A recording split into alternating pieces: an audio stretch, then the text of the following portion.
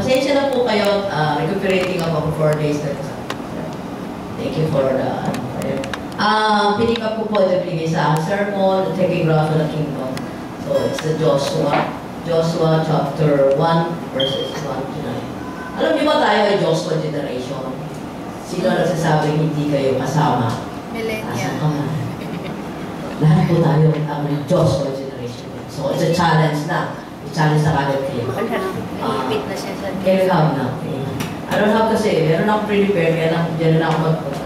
Let's walk through the verses. Joshua 1, chapter 1, 1 to 9. 1. Sabayan niyo po kung magbasa silently, okay? Now after the death of Moses, the servant of the Lord, came to pass that the Lord spoke unto Joshua the son of Nun, Moses' minister, saying, verse 2, Moses, my servant is dead now. Thereafter arise, go over Jordan, thou and all the people, unto the land which I do give to them, even to the children of Israel. Habang binabasa ko po, sabi ko, kayo ang Joshua generation. So, nung sinabi ni God kay Joshua, sa inyo nagsasalitaan ka. Sa atin, every Christian believer now. And verse 3, every place that the sole of your foot shall tread upon, that I have given unto you, as I said to Moses. Verse 4, from the wilderness in this Lebanon, even unto the great river, the river Euphrates, all the land of the Hittites, and unto the great sea towards the going down of the sun, shall be your cause. Yun ang sakop natin, talagang saan makikita. 5, there shall any man be able to stand before thee all the days of your life, of thy life, as I was with Moses, so I will be with thee. I will not fail thee, nor forsake thee. Amen. Number 6, be strong and of good courage, for unto this people shall thou divide for an inheritance the land which I swear unto their fathers to give them. Verse 7, only be thou strong and very courageous, that thou mayest observe to do according to all the law, which Moses my servant commanded thee. Turn not from it to the right hand or to the left, that thou mayest prosper whatsoever goest. Verse 8, the book of the law shall not depart out of thy mouth, but thou shalt meditate therein day and night, that thou mayest observe to do according to all that is written therein. For thou shalt make thy way prosperous, and you shall have good success. In verse 9, again, inulit niya, have I not commanded thee? Be strong and of good courage, be not afraid, neither be thou dismayed, for the Lord thy God is with you, whatsoever thou goest. Let us pray. Almighty Father God, maraming sa araw na ito na ibigay mo sa amin. Kayo po sana aming patuloy na itampok sa aming buhay. Kami po nagpapasalamat sa arawan mo, sa araw na ito, na ikaw po ay sumaamin, Panginoon. Maraming salamat, Panginoon, sa gift na ibinigay mo, Father God, at sa Holy Spirit na patuloy na gumagabay sa amin, the Joshua generation. Thank you, Lord. In Jesus Christ's name we pray. All of us will say, Amen. Next na. The book... sorry. Okay. Balik tayo na. The book described the invasion, conquest, and settlement of Palestine by nation of Israel. It covers a span of 25 years. Ito ang sinasabing the book, the conquest, no? Ito yung book of conquest. No? The book of Joshua is the counterpart of Exodus. Sabi sa Exodus, it records how God led His people out of Egypt. And Joshua tells us, the book of Joshua tells us how He led His people into the land of blessing. Next please.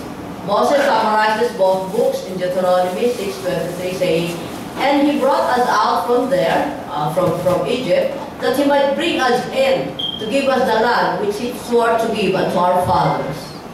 Next. And this is the conquest stage. The promised land was a gift from God, but you still have to possess through faith and action. Joshua led the people in, and they immediately faced battles.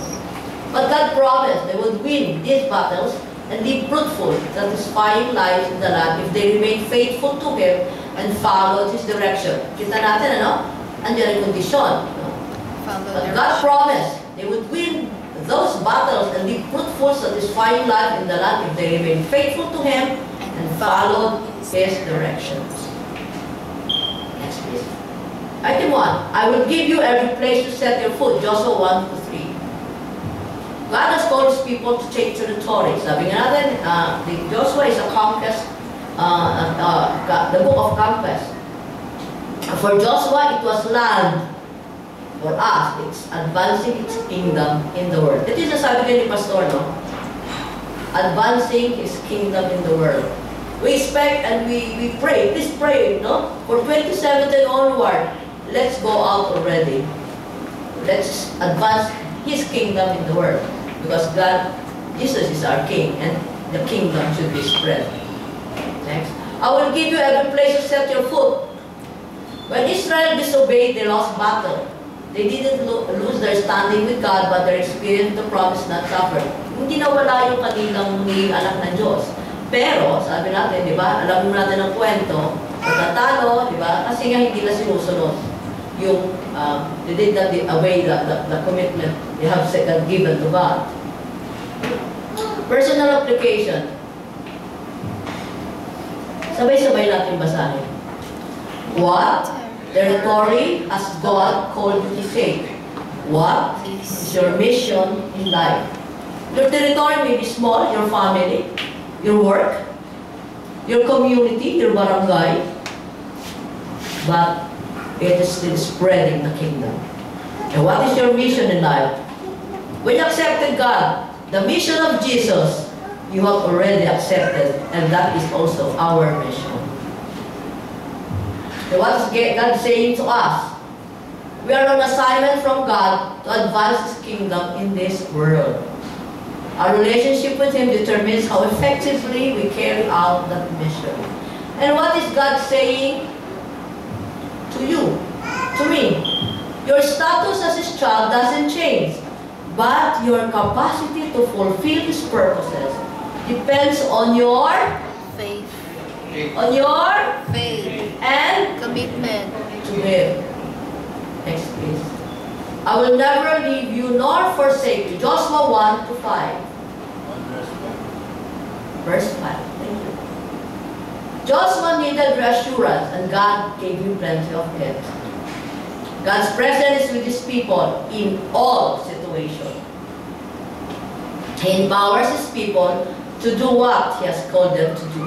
Hindi ka pupuntahin God sa isang lugar na hindi ka niya pinagplanuhan, hindi ka pinanda, so all of this. Actually, ang tawag nga sa first part ng Joshua is the preparation from 1 to 9. We are all being prepared. Excuse me.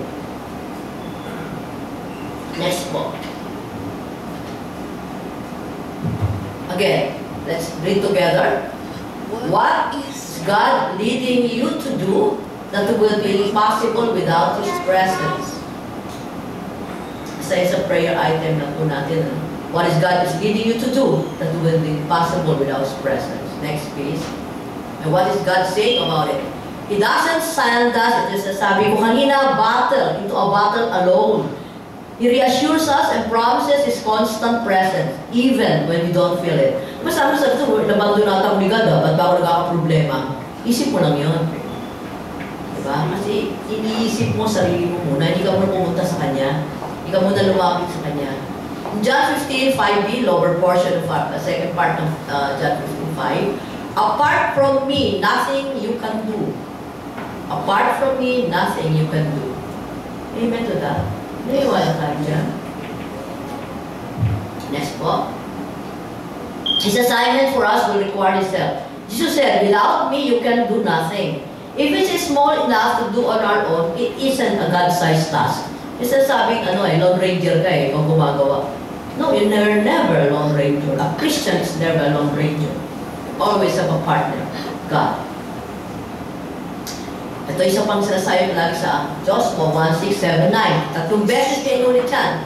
Verses 6, 7, 9. Be strong and courageous. Not to me.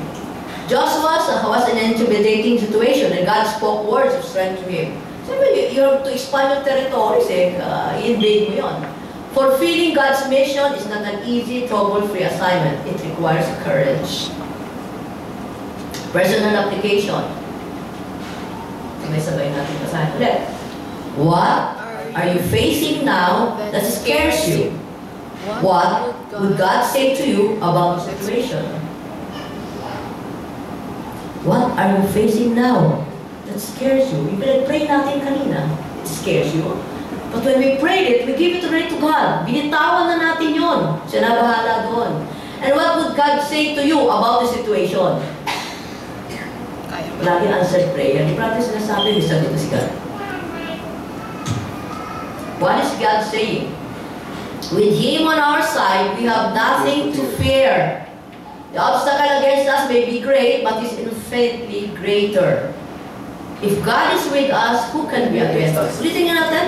If God is with us, who can be against us? Amen. Next po. So number 4, be careful to do everything written in the book.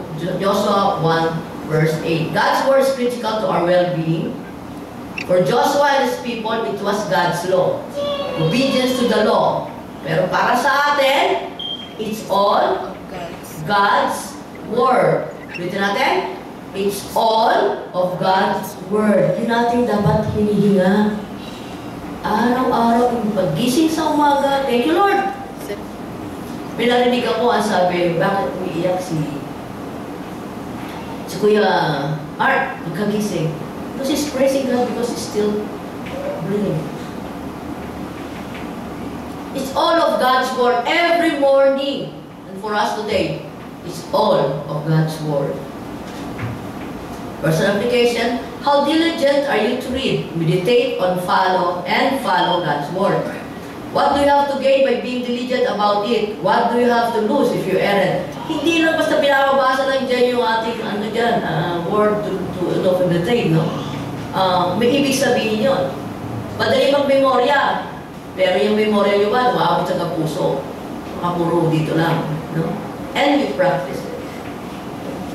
What do you have to gain by being diligent about it? What do you have to lose if you are? Next, please. And what is God saying?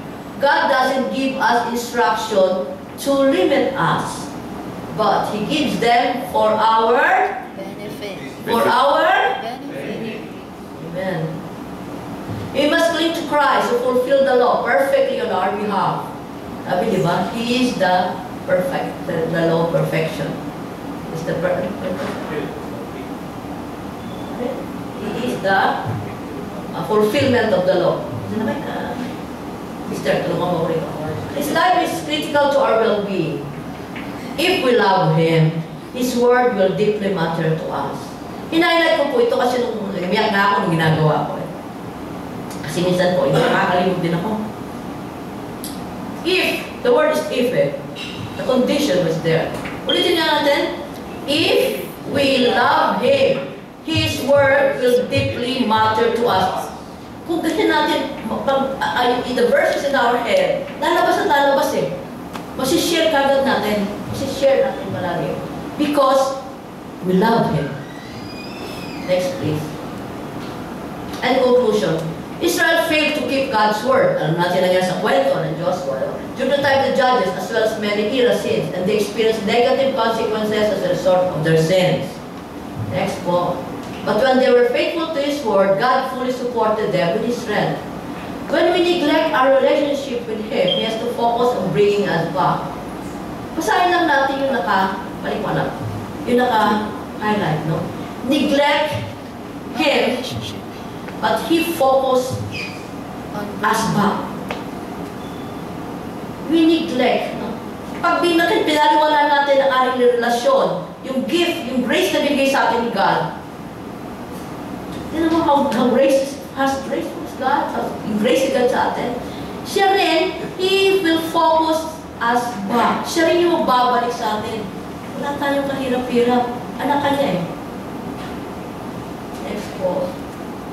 And when we honor our relationship with Him, He can focus on blessing us with His favor. He faithfully bring us into the places He promised us. Basahin natin yung naka-highlight po. Honor Him, He blessed us, so He faithfully brings us into the places He promised us. Into the places He promised us. kingdom prepared for us. For example, yung inyong mission field. Your community, your family, your barangay, your school, your workplace, kung saan po kayo gagamitin ng Panginoon. Because He faithfully brings us into the places He promised us. Thank you. Sunod po.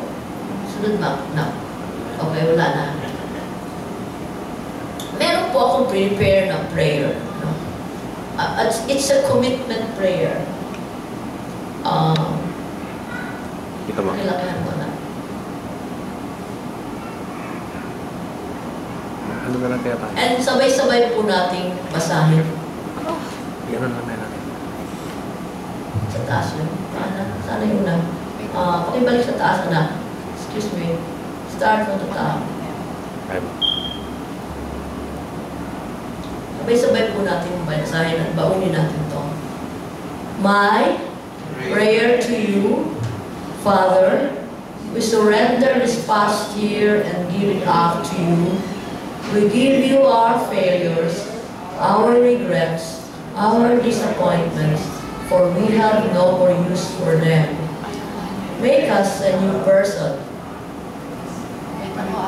Balik, tanda lang anak, a new man, a new people, forgetting what lies behind and pressing toward that what lies ahead of us. We give you our hopes and dreams for the future. Purify them by your Holy Spirit so that our will shall truly reflect your will for us. And as we stand the threshold of another year, encourage us by the success of the past, challenge us by the power of your word, and guide us by the presence of your Spirit. Forgive us, Lord, for past failures, then cause us to start anew with strength and courage to obey like Joshua and closely follow you. I commit this prayer to you, dear God. Give me your divine anointing as I commit this covenant with you. Amen. This is not a simple prayer. Next time when you come, I will prepare already. It's a covenant. Prepare pa tayo to start the year. Let's pray. Father God, once again, we thank you, Lord. Maraming salamat, Lord, sa mga naganap sa buhay namin noong 2016. At we're looking forward, Father God, for a brighter, prosperous 2017. Bless all families, Father God. Not only for the GLF families, Lord God. We ask, Father God, for anointing and healing, Father God, sa lahat, Panginoon, na nakakilala sa inyo. Nagapin pa kayo ng mga pusong inihanda mo para sa amin, na amin pong sa sharean po ng word ninyo, Lord. Handa niyo rin, Panginoon, ang mga territories na hinanda niyo para sa amin. Maraming salamat, Ama, sa mga namumuno sa amin na mayroong vision, Lord. And as we sing, Father God, the next song, we are offering it to you. In Jesus Christ's name we pray. Amen. Amen. We will sing, Be Thou My Vision.